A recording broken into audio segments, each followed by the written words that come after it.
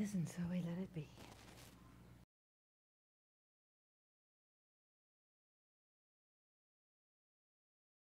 This is the time when we give you the opportunity to share your good, to expand your good with your tithes and offerings and your blessings. Before I do that, we have chaplains. I would like to identify if they would stand or raise their hand so people can see you. These chaplains are here for you, to know the truth for you in total confidentiality. Thank you, chaplains. Be sure to see them after the service. Let's say together the blessing of the tithes and offerings, and I invite those who are streaming out there to join us as we say together, divine love, as me, blesses and multiplies all that I am, all that I have, all that I give, and all that I receive.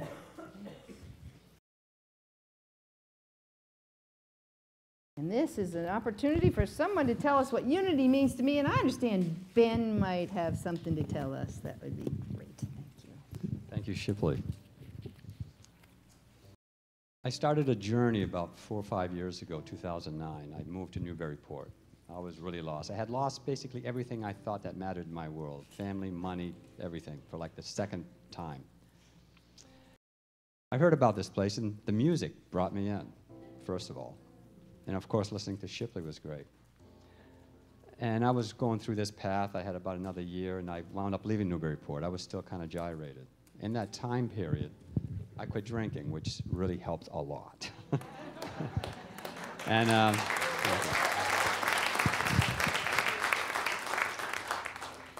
then last year, I found myself back in Newburyport again. I said, this is really where I want to be. A few months later, I'm back here. Again, great music. And of course, Shipley and the message. But what it means to me is I found my spiritual home for once. Like all of you, I have a tradition. I came from a different tradition. I'm not going to knock it. I got what I got from it. But this was really calling me. And the friends and everybody that I've been connecting with has really amplified my life in no way. But getting into the music, when I joined the choir a few months ago, that's what connected me. Now I was part of this place. As before I was just watching, now I owned it. So it's my spiritual family is what it means to me, and I want to thank all of you. Shipley Music.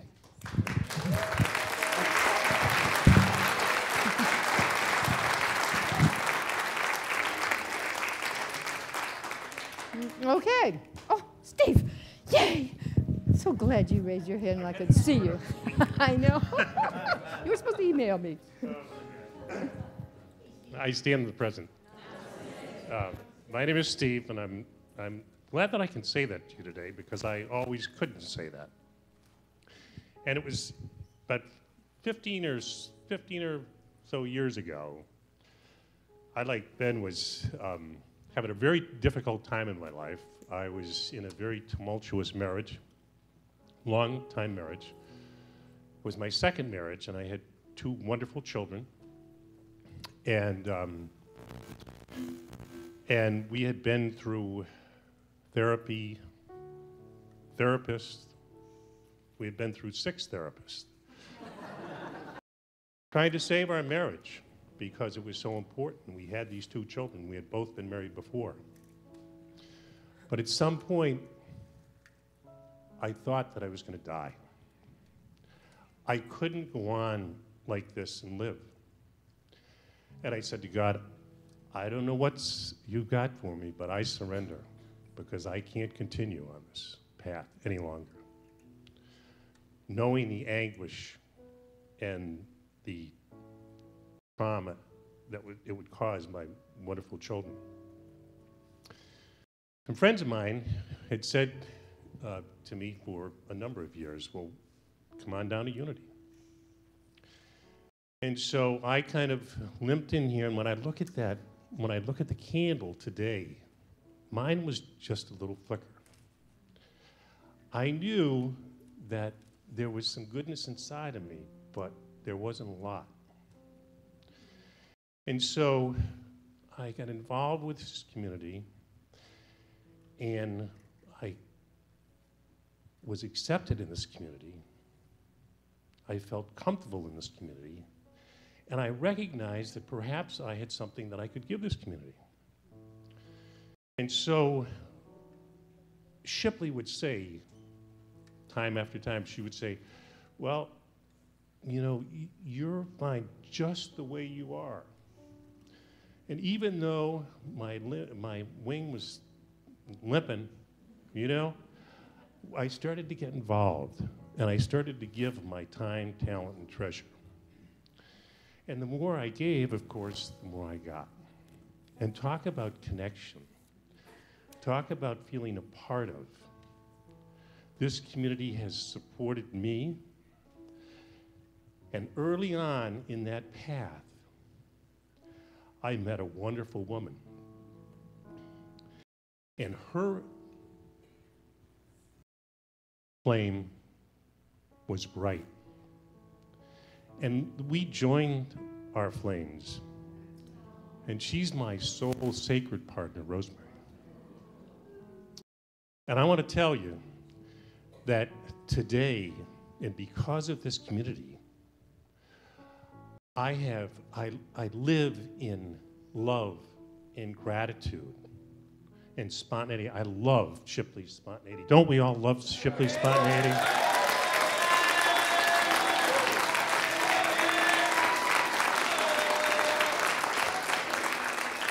I mean, how good does it get? I'm sitting there this morning and I've got goosebumps with Maura and the choir and the voices and the energy in this community. So our light burns brighter and brighter. And, you know, I live in holy moments, and it was just, I have to tell you, I know time, but I have to tell you.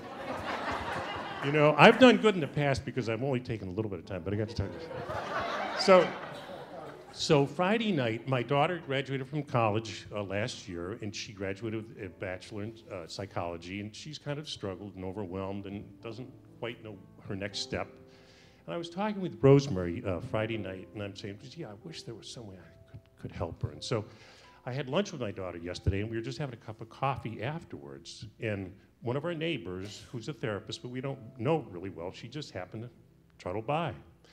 And we just started talking, and she said, well, I know of this person. She was the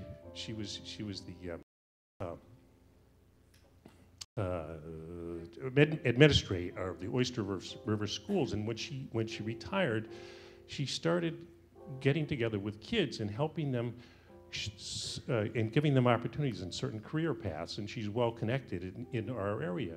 And what a blessing, what a holy moment. What a holy moment for my daughter, our connection, and you know, I never would have been there. But I also know that we live today, we live in these moments. And we have a great possibility this morning because we have a very, very important community meeting. And so our challenge, and I know my challenge, is to recommit, to reconfigure, to deepen, to strengthen my commitment in time, talent, treasure to this community. And I know it's such an important time for us all to come together to write the new and exciting chapter of Unity on the River. So I hope you're all going to be here today.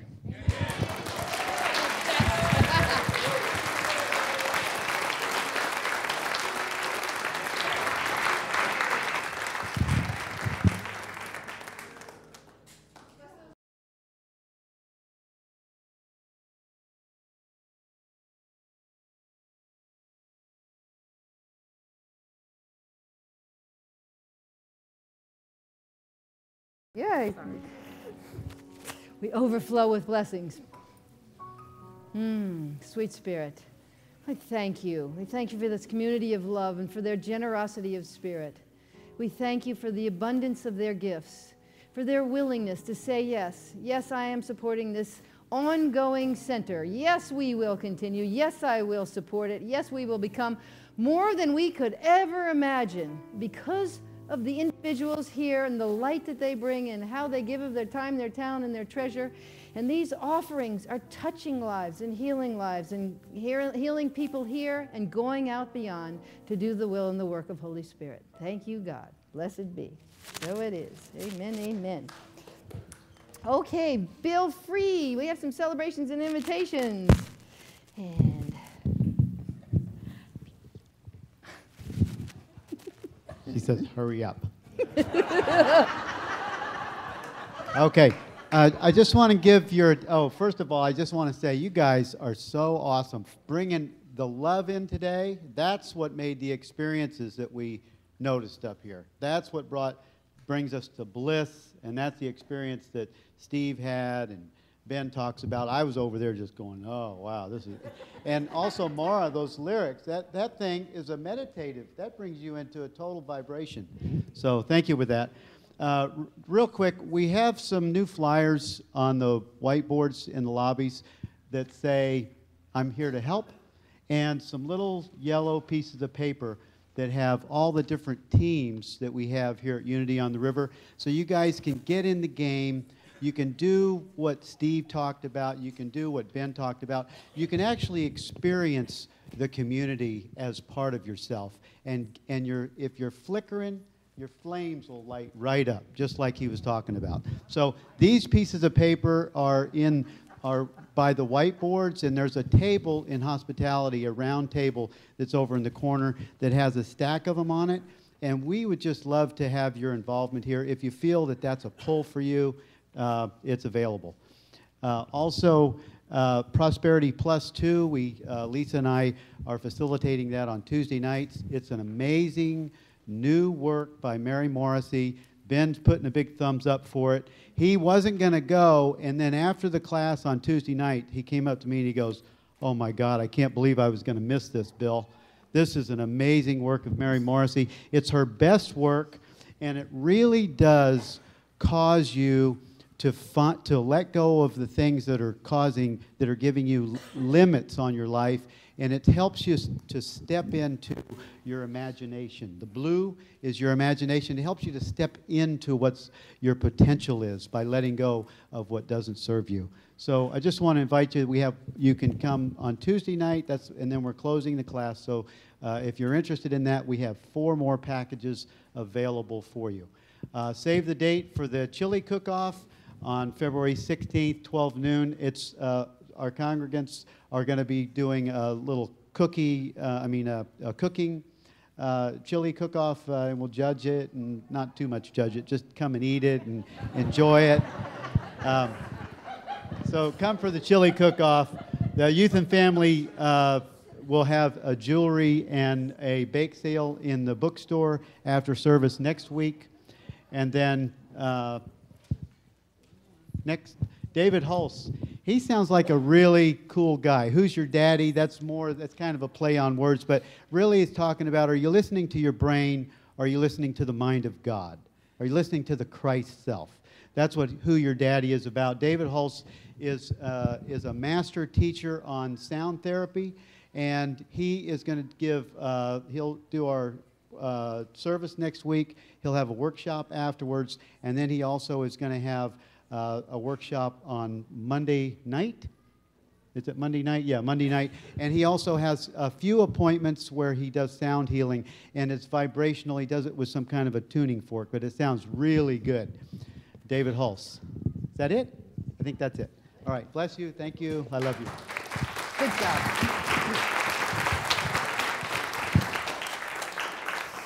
Well, let's welcome back Torch. You can hear the kids out there going nuts. I know. I just want to say happy birthday, Mom, up in heaven. I love you more every day, every day.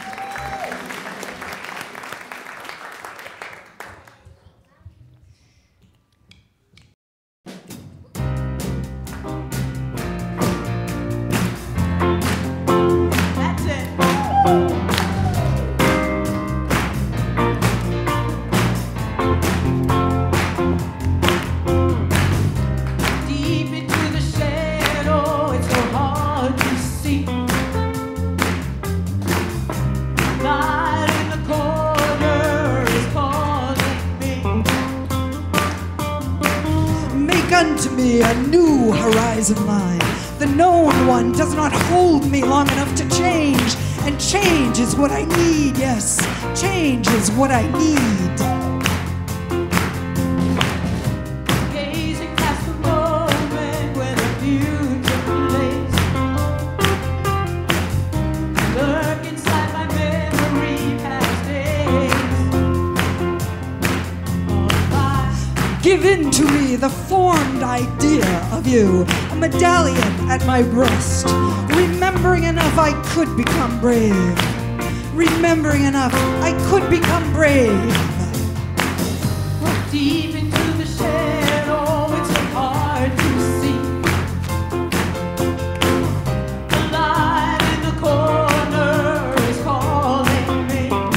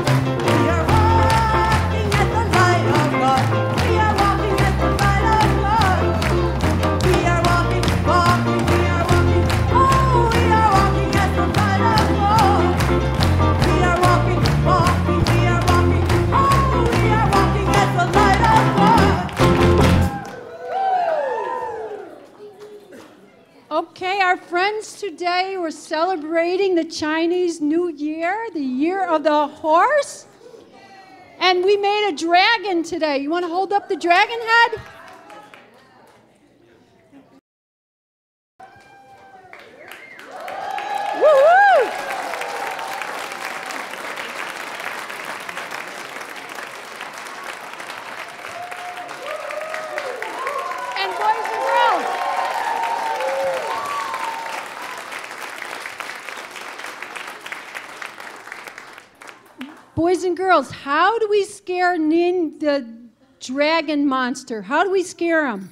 We make noise, don't we? Let's make some noise. Can you make noise? Woo! He's afraid of rattles? He's afraid of red. The color of luck, isn't it? It's the color of good luck for the Chinese New Year. And loud noises. So let's make some loud noises. Woo! Good job. Good job, everyone. I want to remind parents that right directly after service today, we haven't had our refreshments yet. So we're going to go back in Youth Ed with your permission so we can have our refreshments and then they can have their prizes for participating in our dragon dance. Okay? Thank you, everyone. Thank you very much. Well done. Okay. Love notes have been, if you have any love notes for the veterans, just put them in hospitality, and I'll try to call the woman. The woman just came and picked them up. I apologize for that. The other thing is that next week is our Jewelry and Valentine's Day, so please help us with that cause. Okay. I got a few prayers here, huh? Come on back and let's rise and sing our peace song. Oh, more. Hi, Hannah. Okay, thank you. I'd like somebody to hold my hand. Yeah.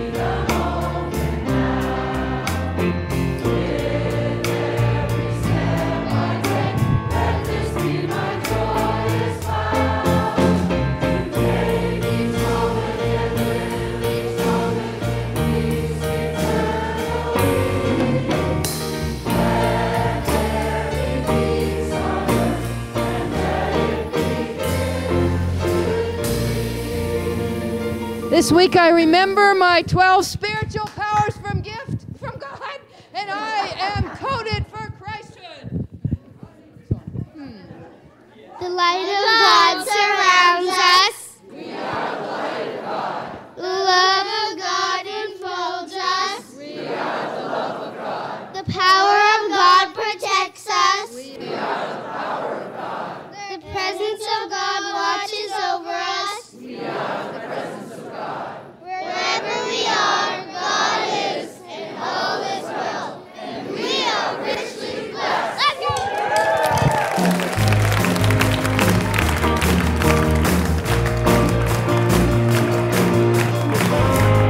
I'm going to go there.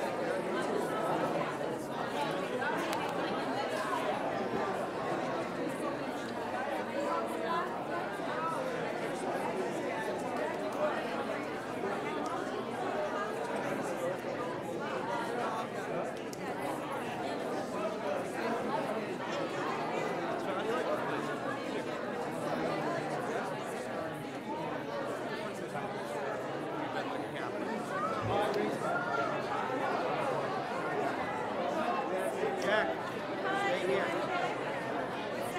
on Wednesday. You're going to get it.